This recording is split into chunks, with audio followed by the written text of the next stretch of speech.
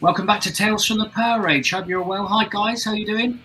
All good. Oh, tonight we're going to be talking about a recent visit to Hard Rock House in Great Yarmouth. And for those of you who've never been there, it rocks. Just look at Bon Scott on the internet and he'll tell you all about it. But we went to go and review a set from Burnt Out Wreck, which was absolutely fantastic. And we'll get to that in a few minutes.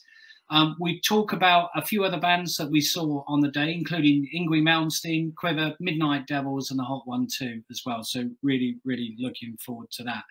If you were at Hard Rock Hell, or even if you weren't and you're interested in any of these bands, please get involved in the comments, ring the house bell, like, get involved, and please give us a sub if you haven't already. We really, really appreciate that if you could. So we headed up, we went to on the Saturday, and this is our third visit to Hard Rock House, second one in Great Yarmouth. We went to Wales a few years back, which was amazing.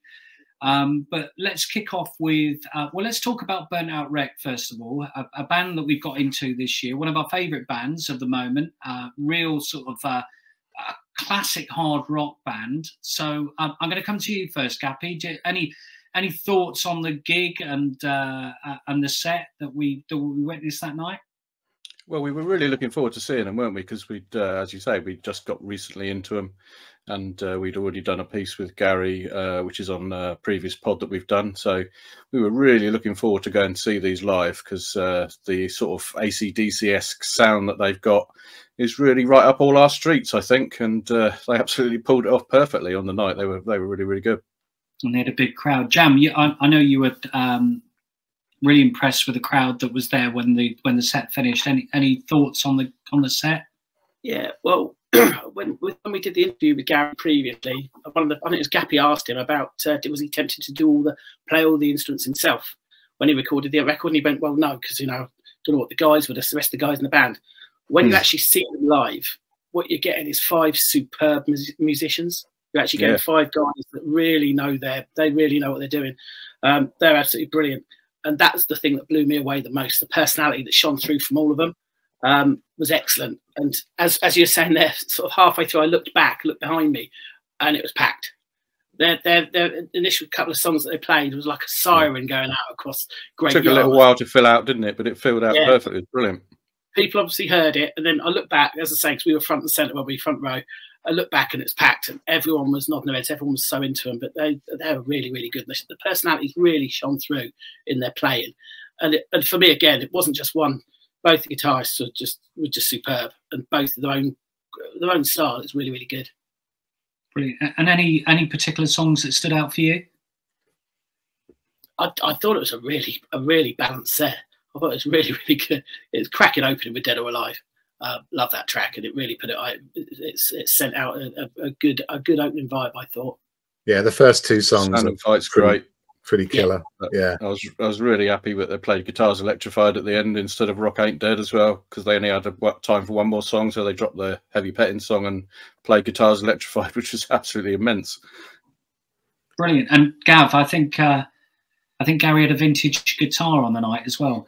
Yeah, I didn't realise this was a kind of a rare thing to see, but he was trying out his new endorsement guitar, and I think it might have been one of the first times that all 3 of them had played guitar together on stage, and man, it sounded good. It was something I would suggest they do a little bit more of, I guess, on some of the songs, because it really gave it a massive beefy sound. It was brilliant. And it suits him as well. Yeah, it's a good looking guitar. Yeah. And Gappy, I know you love a bass player. We can't really see Elle on that because the headstock's in it. Alex, but he was cool, right? Yeah, I thought he was great. He reminded me. I said this on the night, but he looked like Tommy Vance with long hair to me. You can just about see it there, but he really did look like TV on the radio. It was awesome. Look at those marshals in the background as well. That's just amazing, isn't it? Yeah, for those of you who don't know, that's the headline. That's Yngwie's setup, is having all those Marshall heads and stacks. but it looks brilliant for every band during the day. Every band, yeah, it was superb. Some good photos for their websites and social media off that. Yeah, really I mean, it looks brilliant. That I think you took that photo, Gav. That looks absolutely fantastic, doesn't it? So, a wasted talent, certainly in photography, Gav.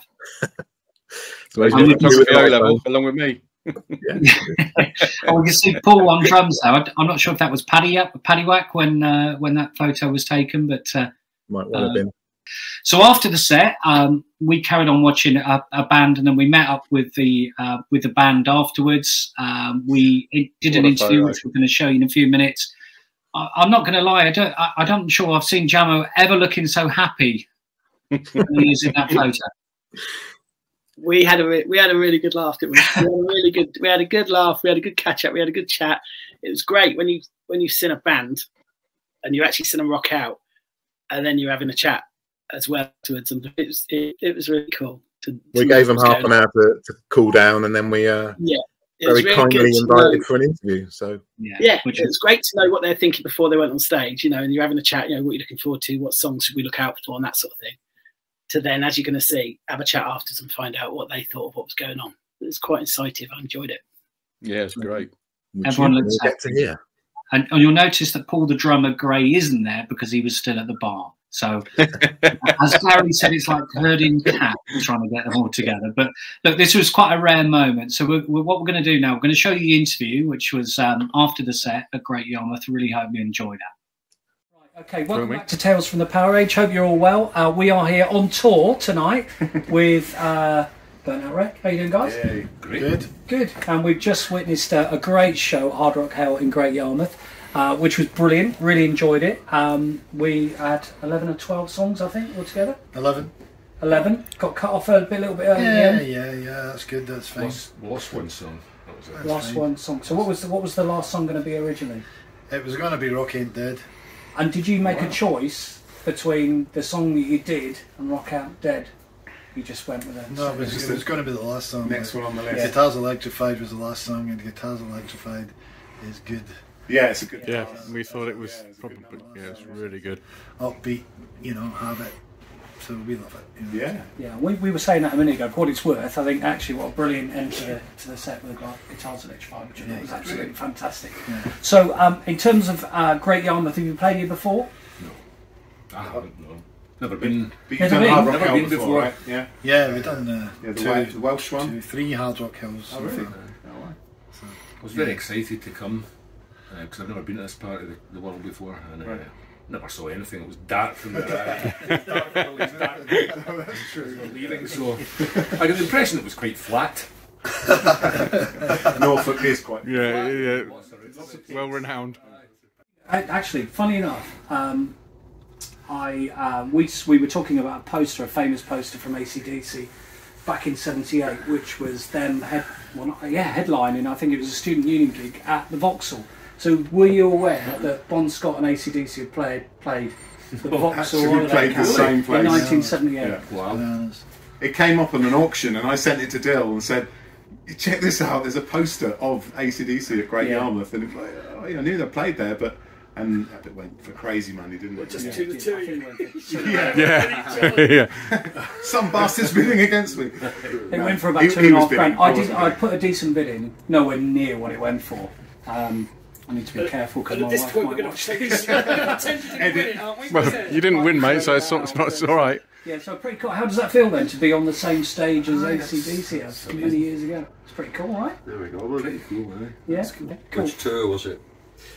PowerAge. 78. I think they've played here. There's a couple of there's a bit of footage of Bon Scott talking about Great Yarmouth. Yeah, there is a bit of video, isn't there? Yeah, and he's going, what a great place it is. If you ever been there, you should go. And I think it was after he played the Hippodrome in London, I think. But it was definitely PowerAge. If they played Malvern Winter Gardens on that tour, then that's when I saw them. Oh, well. Oh, yeah. It was either that. Yeah, it was around then. Do you remember that? Yeah, I was right up front. Under Brilliant. Oh, wow. Oh, awesome. Wow. Yeah, great. Fantastic. What makes me think, though, when you look at the stage, and the stage isn't massive tonight, I'm sure it's really different to what it was in '78, but, how do you cope in a stage that, and that's probably a bigger stage than sometimes you guys play on, but How do you cope to move around on a stage that is quite limiting? How do you find it? It's fine because I can't move around anyway. I'm sure. You were looking cool though with the Ray-Bans on. Oh yeah. The sunglasses are there to distract people from my lack of movement. They're just your knees creasing and everything. You're doing a good job. Right. So I've tried moving around. They just look ridiculous. So I just stick in the one place really. And No, I look cool. We think you look cool. well, thank you. Yeah, we did. We did think there's a bit of fandom there, right? There, Yeah, saying how cool and you guys all wear black with some little sparkly elements going on Aye. as well. You know, it's not unnoticed. Colour of rock. Yeah. And were you pleased with the reception from the crowd? That was amazing, wasn't it? Yeah, I mean, it was really It was really full at the end, wasn't it? Yeah. I I look mean, back, I was like, bloody hell, this is cool. You know, when we went on, there was a good, say, 3 or 4 rows, and then as we got into, like, I think it was about the 5th song, the other stage must have emptied and people started coming in, and then I just thought, they're not going away, this is getting good, isn't it? What's going on here? That's the testament, isn't it? They go to the bar or the merch or whatever, but they came to you. There was people singing, I got them clapping, and I thought, this is going to turn out like a really good show. Yeah, it felt like a really good vibe as well. Certainly the people around us were foot tapping and banging their heads, which is really great. It was full right up to the back. Yeah, it was. But by the end of it, and it was just like. So One of the things we were talking about, the contrasting guitars. Yeah, two styles are very different between you two guys. Is that a deliberate recruitment thing, or is that just that's how it happened? No, I mean, you know, we ended up as a 3-piece, you know, during lockdown, didn't we? And we said, right, we better get a new guitar player, and we found Richard, and we found Richard just before lockdown actually, and then obviously. Yeah. And so we never got to play, and then a couple of years, well, a year and a half later, Al found Andy here, and the rest is history, you know. And the two of them, as you say, they're totally different. It works really well, and that's what the band needed to give it a wee step up. Long history of twin guitars having two different styles, but still coming together. And it's just great having 2 lead guitar players. Says you give me a free lesson as well. So. I doubt it. First one's free, you said. Well, they sounded great. The guitars sounded brilliant, actually. And loud. It was loud. It was loud, yeah. But the sound overall. The sound was great. You could hear everything coming through.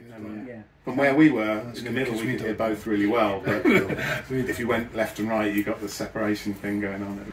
From where we were standing, actually, it sounded brilliant. It did sound really good. It sounded really, really good.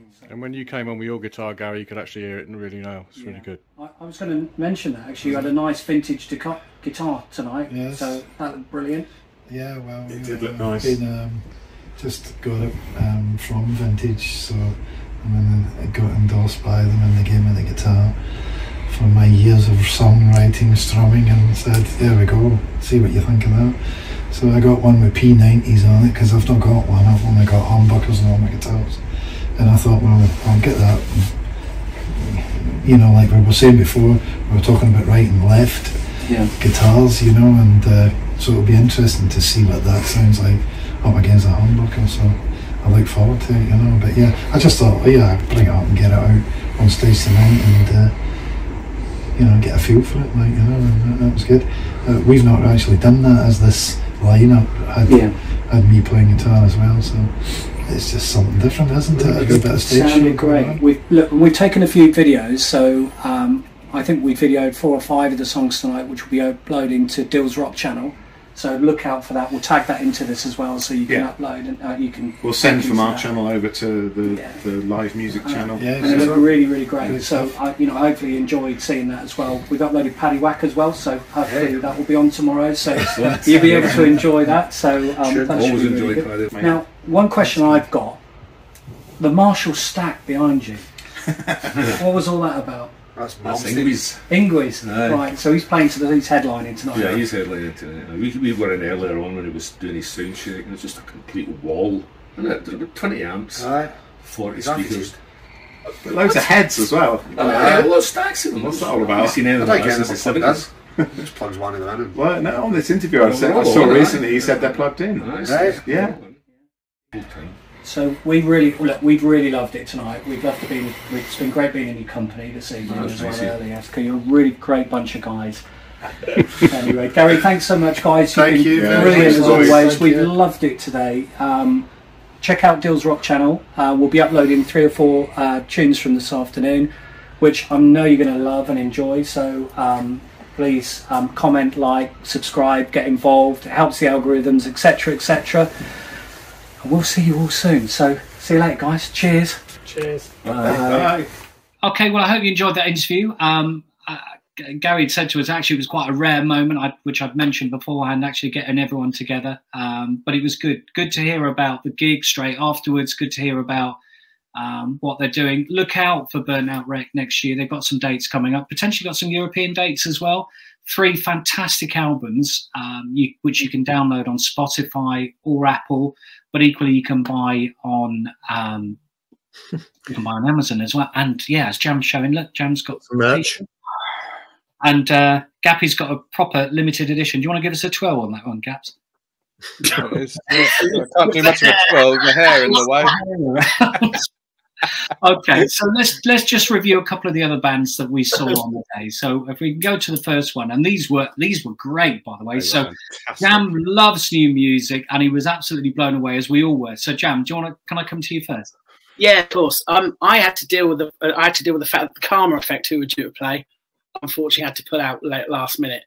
But I was still pleased because I knew the Hot 1-2 were playing, and I'd heard a lot about the Hot 1-2 from a lot of the guys that I'd seen in the summer at the Love Rocks Festival, and a lot of people at Noz Fest. Gappy and I go to this festival in Southampton, and a lot of guys have mentioned the Hot 1-2. So I checked them out early doors, and I was expecting big things, which is good because I said to these guys, we've got to get in for the Hot 1-2. They were the opening band on the Saturday. But technical issues meant they played us sort of about 2 o'clock, a couple of hours late. It meant we got to see them though, didn't it? Because we were going to miss them otherwise, weren't we? Exactly. If we hadn't been for those technical issues, we were buggered. We were very happy. But these five lads, they're from Cambridgeshire, so fairly local. When they come on stage, it was packed. It was the second stage. It was only the small stage, but it was packed, wasn't it? And we're like, oh, yeah. There was a proper buzz going on. And when they came out, I was pleased for that anyway.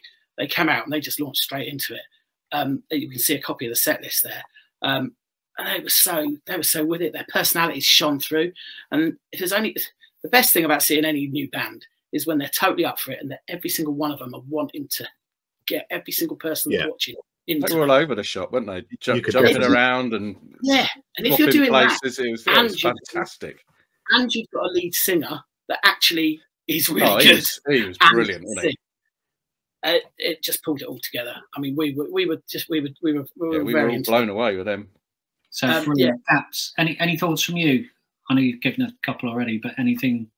Yeah, as I said, I was just so pleased to see this. They had so much energy. They were just all over the place. They really rocked the building to the core. It was brilliant, and you could tell in the crowd that everyone was getting into them because just of the energy they were seeing on stage. And as the singer was just so good. I can't stress how good he was, to be honest. So they've just got a new album out, which I think Gav's got already. And I would say to anyone to go and give it a listen. It's immense. Yeah, check it out on Spotify. It's all there. It's just released last week. Was it week before? It was I've got to mention the Bevox, which I've just forgotten. Yeah, that vocals were so good. Yeah. Sorry, Gav. They were brilliant, weren't they? They were really, really good. When they're doing it with the big cheesy grins on their faces because they're having a whale of a time, it just it's so infectious for the crowd as well. And and they've got some real party anthems, some real belters, some old-fashioned, with a modern twist, some classic songs. And I know they've got some serious management and some serious support behind them, so check them out now, and hopefully they're going to go far. When we did chat with them afterwards, they were so excited because they'd had a couple of EPs like most new bands do, but there we go. We stopped them getting something free, bless them. When we were chatting, they were so excited. Their new album called Superbia, they were so looking forward to it because it was literally coming out the week after. So they were so chuffed. We were gutted because we couldn't buy it while we were there. But it was really good. They were really happy to be there, which you could see there as well. Yeah, they were really chuffed to be there, and they were chuffed. They're even quite happy to speak to us as well, which is unbelievably. So definitely ones to look out for. Yes, they're from Cambridge. They spent a couple of days with Chris Barris as well, which they were telling us about, which was again really reaffirming for us because we're all big Chris Barris fans. So great to see the guidance and mentoring that he's been doing with them as well. They're great. If you get an opportunity to go and see them, I'd really encourage you to do that. These guys, you're going to hear a lot more from these guys over the course of the next few months and next year. So that's the hot one too. Well done, guys. So let's go on to the next band that we're going to talk about. So Jam, I'm going to come to you first. This is Quiver, and these guys we probably hadn't expected to go and see, but what were your thoughts on this one? They were nuts, right? Well, we heard them tuning up. We heard them tuning up, and it's like, and we saw them and thought, hello, there wasn't a denim jacket, a Metal Tour t-shirt, a studded wristband in sight. They were all the wrong side of 25. I mean, the right, whatever you want to call it. They were young. They had a great look, and I thought this could be interesting. And they were superb. They came out on stage straight away. They made it their own. Great personality, again, shining through. Lead vocalist, fantastic. And they had a touch of when you say a modern band, a great young vibe, they had a touch of the AC/DC about them, didn't they? Yeah, and we're looking again. God, they were different. They were just Gibsons through Marshalls, and they were absolutely brilliant. Any reflections on that set? Well, again, that's when they were tuning up, they did a little bit of Gone Shooting and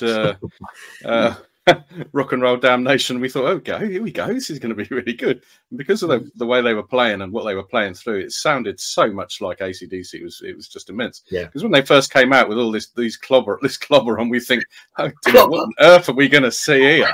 And that they really, honestly, I was going to walk out. I thought, no, this can't be it. And they were so good. And they tastes. If you look down the bottom and they do riff raff. The lead guitarist you can see in the background there, he actually goes out into the stage and does all the Angus stuff. It was so brilliant.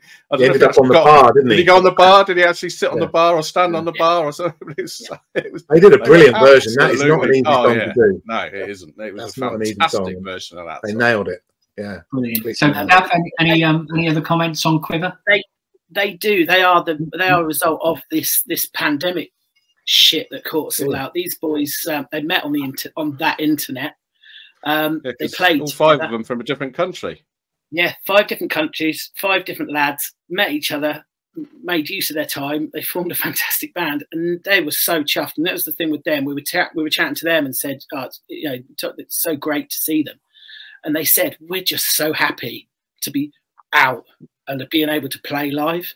And I've caught a couple of their things on YouTube, and they've played to some massive audiences over the summer, loads of different festivals across Europe. I think we're going to see quite a bit of them. Really, really good, really good band. And again, like we said, do catch them.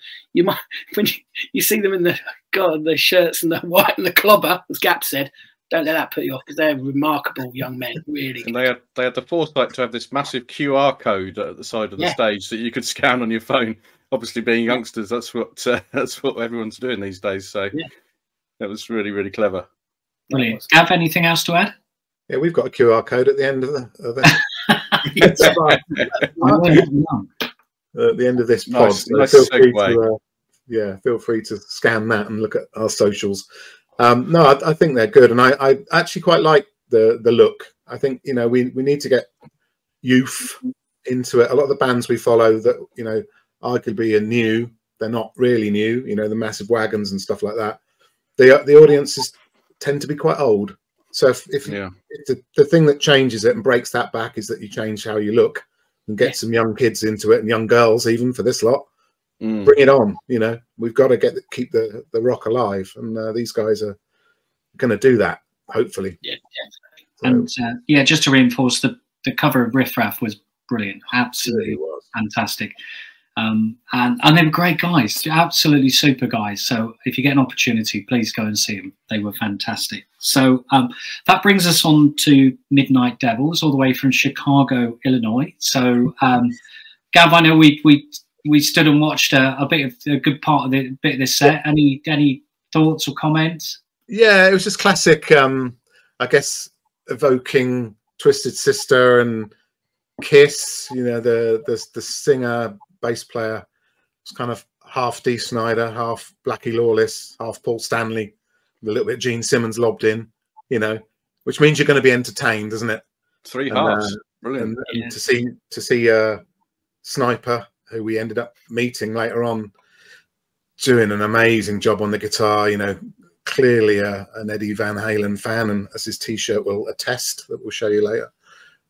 Great stuff, you know. Quite a few covers in the set, which always go down well, you know. And if you can pull off Panama, then you're a friend of mine. You know, it's and they went down really well with the crowd. The crowd loved them. I think they played Hard Rock Hell before, or certainly Great Yarmouth before, so this wasn't the first time. They went on to continue the UK tour with Pretty Boy Floyd. A friend of ours, Tom, if you're watching, Tom, I'm sure you are, he said pretty similar to you, actually, Gav, that he felt that the lead singer was very Gene Simmons, Dee Snider-esque. Really enjoyed it.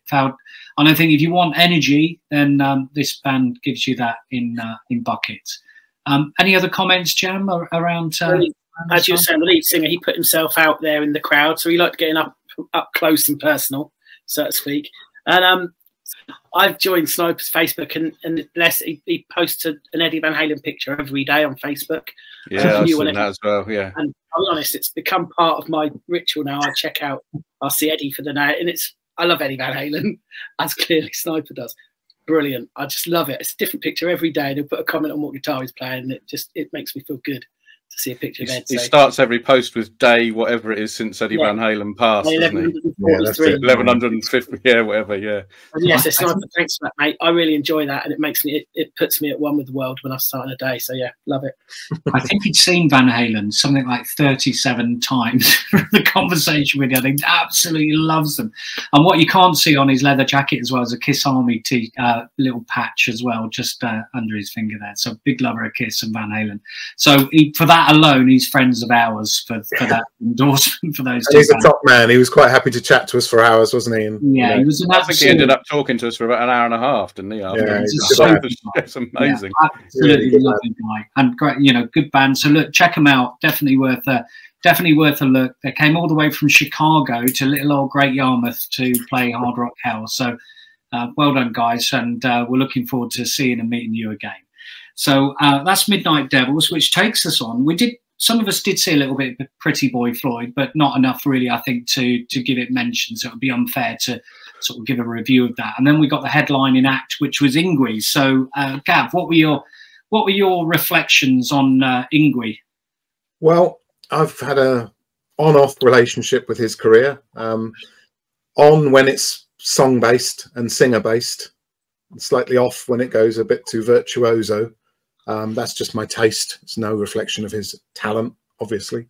So the fact that the singing's kind of taken a back seat, you know, there's no Joe Lynn Turner or any, you know, major poppy songs going on. Doing Bohemian Rhapsody was ballsy, to say the least. Let's just leave it there. No, not really for me. Okay, cool. Jam? I refer to my earlier point when I was talking about Burnt Out Wreck. By midway through the Burnt Out Wreck, it was packed. By the end, it was even fuller. It wasn't like that for Yngwie. It's perhaps the opposite. It was pretty much the opposite, yeah, unfortunately. Good point. He's clearly a very gifted guy and is fantastic at playing the guitar. But yeah, it's not utterly my bag, unfortunately. But a lot of people there, I think, really enjoyed it. Yeah. Yeah. Cool. Gappy? Yeah, my brother got me into him when he was a young, aspiring guitar player. He was his favourite guitar player for a long time. And I really didn't like the shredding style back in the 80s until I heard Yngwie and a lot of his songs, which were really good. Rising Force is a great track. Far Beyond the Sun, brilliant. But there's a lot on there which really didn't float my boat in the slightest. There was far too much reverb, far too much digital delay, and you couldn't really hear what he was doing. The drummer was great. The keyboard player was good. Bass player was excellent. But Yngwie, he didn't really pull it off. And if only he'd had a singer. I know he's got a strange relationship with singers these days. But, well, his vocal you couldn't actually hear at all. It was as if, you know, you might as well not have had the microphone on. So that didn't go down too well for me. And it was just too long. It's certainly an interesting choice with no lead without a lead vocal, you know, without an actual lead vocalist. You'll see, perhaps they'll find that actually it goes full circle. Perhaps they'll reintroduce a lead singer and it'll be more like a band show rather than a. We'll see. It was an experience. It was definitely an experience. It was definitely an experience. Yeah. He does things on his terms, and while he's headlining, he doesn't need to change his terms, does he? No, that's true. So look, some good reflections. He's clearly really talented. I saw him in 1991 or somewhere around that time, a long time ago. I think when you get to an end of a day like that, you want some foot stomping rock and roll, right? Especially on a classic rock weekend. So I think, I don't know, maybe it just wasn't the right venue or right gig for him. Because I think if he'd gone with the intention and had a bottle of wine to sit down and appreciate what he was doing, then you might have a different mindset. But if you've had 10 pints and a couple of Jack Daniels, you probably want something a little bit more down the line. A bit like YNT in 2017. Yeah, that's right. I mean, he's clearly really talented. So, I think it was probably a square peg in a round hole. Okay. Well, look, that's Hard Rock Hell. Hope you enjoyed that. As always, you can find us on Facebook on Tales from the PowerAge. You can find us on Twitter at TTFTPR, online at www.talesfromthepowerage.com. If you want some merch, look out on redbubble.com merchandise. We'll see you soon. Cheers, guys. Thanks. Cheers, guys. See you later.